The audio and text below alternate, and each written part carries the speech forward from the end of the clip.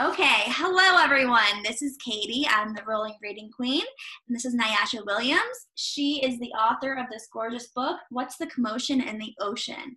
So, Nyasha, can you tell us a bit about yourself, please? Sure. I'm a kindergarten teacher and an author, and I live out here in Colorado. I teach in Aurora, and I've always wanted to be a mermaid. Yes, awesome. Me too. So, when did you write this book? So I wrote it last summer is when I Okay. wrote it. Yeah, I just had some inspiration in the middle of the night, and I just started jotting it down on paper. That is awesome.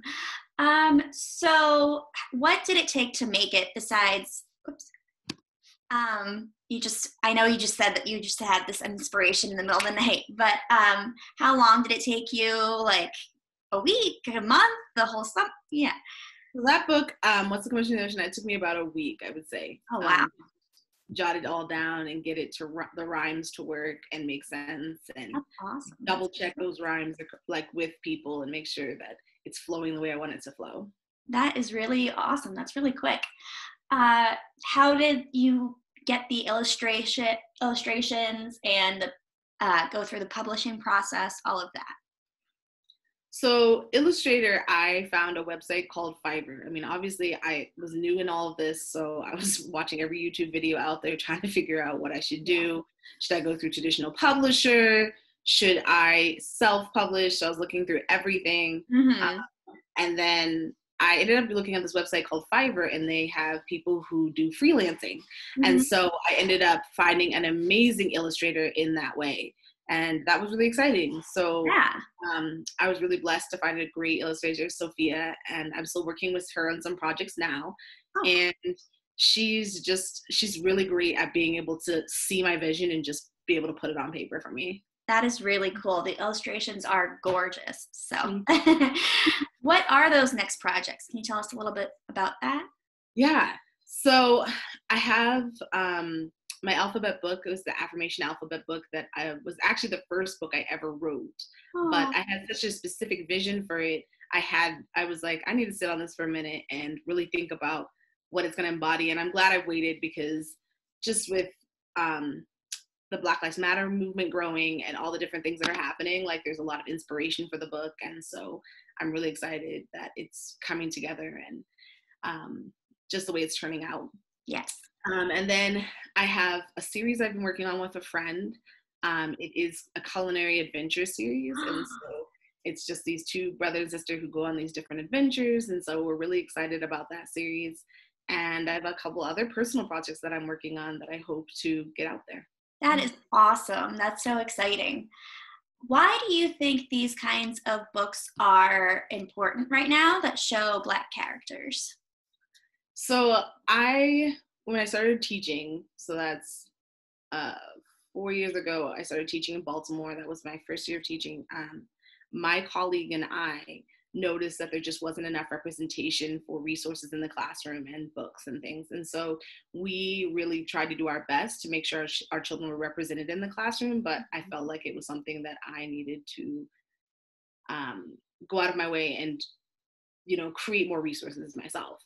Yes. And so I was thinking books, and I hope to expand into other things as well, but I felt like books was a big deal for me. Just like, It's great for, and a lot of times when you think of Black characters in books, you're thinking of things from the Civil Rights Movement, about Rosa Parks, about, MLK, like all these different things. But I was like, our children also deserve to see themselves in books that are just fun, that are just like allow them to dream and just enjoy life and are silly. Yeah. I love silly books. And so that's my dream, is to just make some more fun books for kids, and also make sure our kids are being represented in fields that we aren't necessarily predominant in yet. Yes, that is really, really important. So how can we continue to support you and your endeavors? Yeah. So, you can definitely follow me on Instagram, and that's where I post a lot of updates about my books and things like projects I'm working on. Mm-hmm. I also try and post resources for people who are trying to be allies during this time. I also have on my website if you're interested, I have, obviously, you can purchase the book, signed copies. It's also available on Amazon. Okay. If you want a signed copy. And then I have a donation tab also in my on my website, just for people who, if they want to support my writing process, just because obviously it can get costly with all the illustrations and things. So just being able to lift a hand in that way would be really helpful. Awesome. Awesome. All right. So is there anything else you would like to share with us today? I don't have much to say. I would just say that I think it's important that all children see themselves in books and are reflected in books. And it's a window. Books can be a window and a mirror. So it's for kids to be able to see themselves, but it's also a window for other kids to be able to be exposed to other kids being the protagonist or the hero or the main character in a story. And I think both sides are important. Absolutely. That's beautiful. I love that too. Thank you so much. This has been awesome.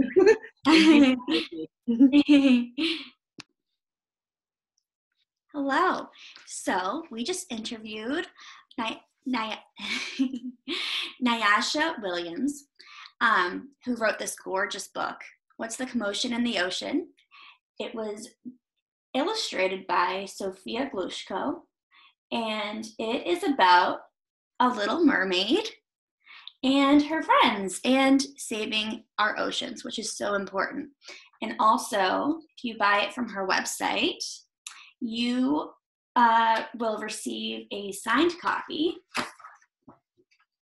which I did. Thank you for allowing all our students to dream. That's so nice.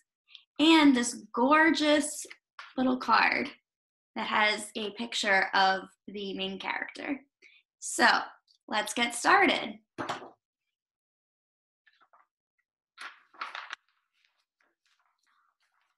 is the beginning. This is beautiful. What is this? What do we think this is? I don't know. We'll have to see.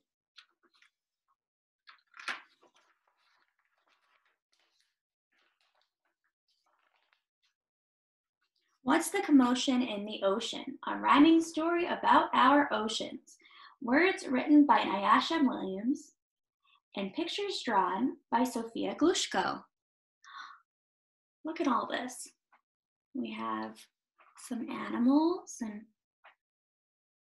some seahorses, some crabs, a whale, shark. We also have some other things that I don't think they belong in the ocean. What do you think? Yeah, no, I think that's littering, and that's very, very bad. We don't litter. We don't throw away our trash into the ocean or on the ground outside. We put it in the trash or the recycling, right? Yeah. Okay.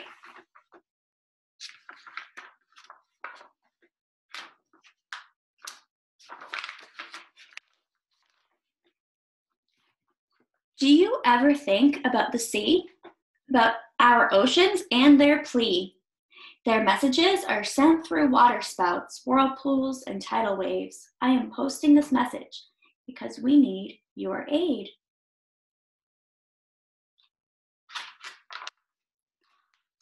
I was born in the water. The oceans and seas are my home. But with the humans treating them so terribly, their future is unsure and unknown. It's true. It's so sad. It's very scary. It's difficult to sum up the ocean's worth. Oceans are the most extensive ecosystem on Earth. Wow. The air we breathe, the water we drink, and the food we eat are all gifts to us from the blue sea beneath. See, she's swimming with the fishies and with the turtle and all her friends. Yeah, look at this.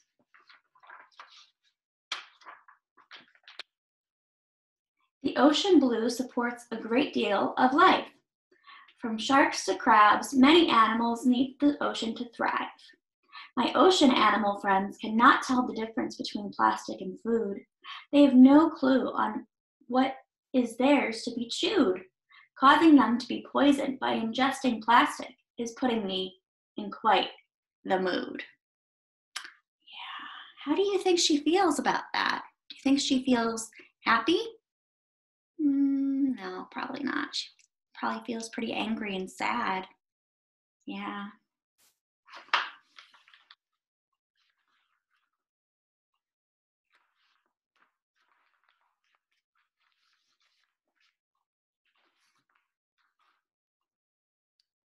Fertilizer from lawns and farms, motor oil, and sewage too. Then wash them into streams and rivers like a thick, grimy goo. Ugh. The goo then flows into the seas and oceans, ending up polluting our waters like a thick, dark potion. Ugh, you see that? It's on her fingers. How does she look? How do you think she feels by looking at her face? Do you think she looks happy? I don't think so.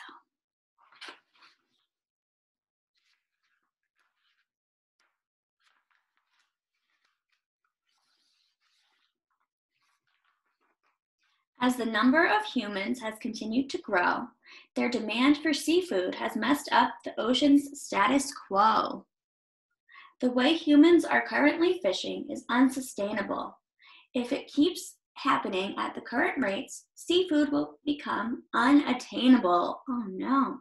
So these people are fishing, and they said that if people are continuing to fish the way they are now, then we won't be able to have seafood because there won't be enough for everyone.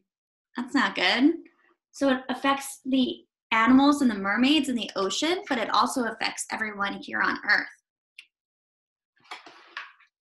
on ground.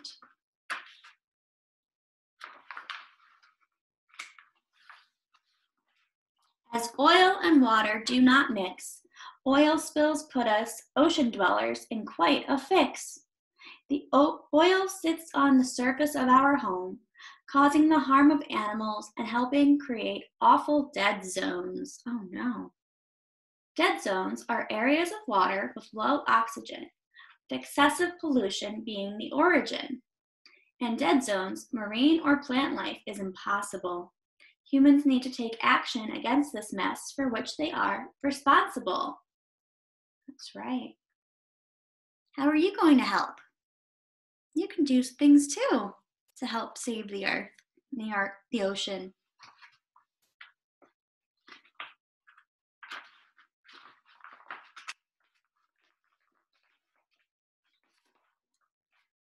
Do you understand, my friend? This polluting of the oceans really must come to an end. What can be done to prevent further ocean pollution? I plan to provide you with some thorough solutions. She's going to help us figure out how we can save the earth and its oceans.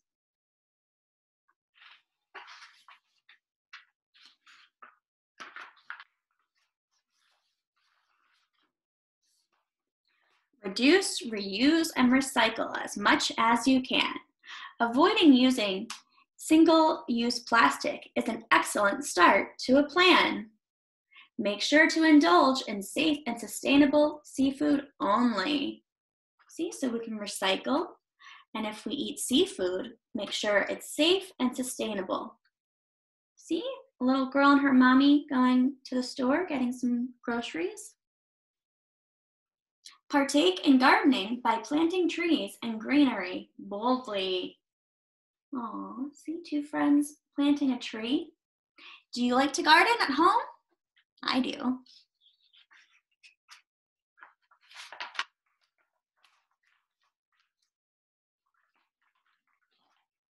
Take a trip to your nearest beach and help clean up all of the trash you see. It is time for humans to take ownership of your debris. That's right. Debris is trash. And see all this family, they're cleaning up a beach because people left their yucky trash on it. Ugh, that's not very nice. They're litter bugs, huh? But these nice people are cleaning it up.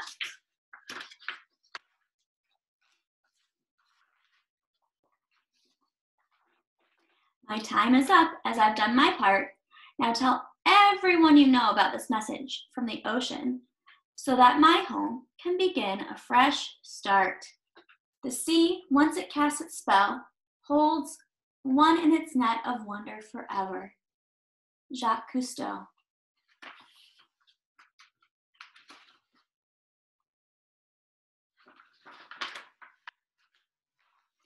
So that's the end of this beautiful story. What do you think? How are you going to save the ocean? How are you going to save our planet? There's so much we can do. Here is a little page about the illustrator, the person that drew all these gorgeous pictures. And if you read this at home, you can read about her and also the author that I just talked to, Nyasha Williams. And there's even some fun ocean facts. So I hope you all enjoyed this gorgeous book, and you have a great day, and don't forget to save our planet. Have a great day. Bye-bye.